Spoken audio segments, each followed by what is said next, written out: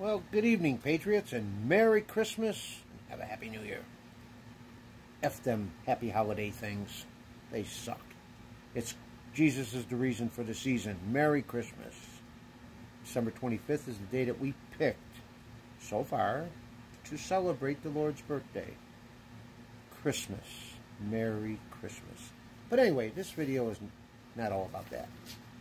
Colorado and President Trump.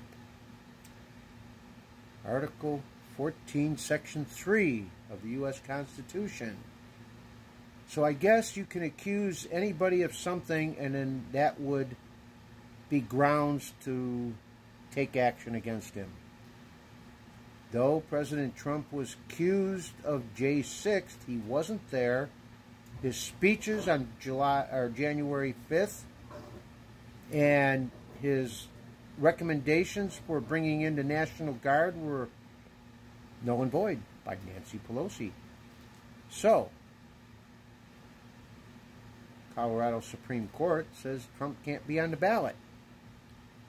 I imagine that the U.S. Supreme Court will take that one up. And